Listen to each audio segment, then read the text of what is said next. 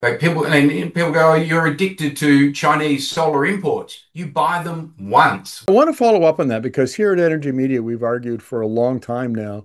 I say like a year and a half, but that the definition of energy security is changing. It used to be energy security was getting enough fossil fuels at a reasonable price, and it was a secure supply. Now, energy security is about buying electric technologies like wind and solar, like EVs and batteries, and displacing the fossil fuels, particularly oil and gas, which are volatile and subject to, trade interruptions if you have a war, those sorts of things.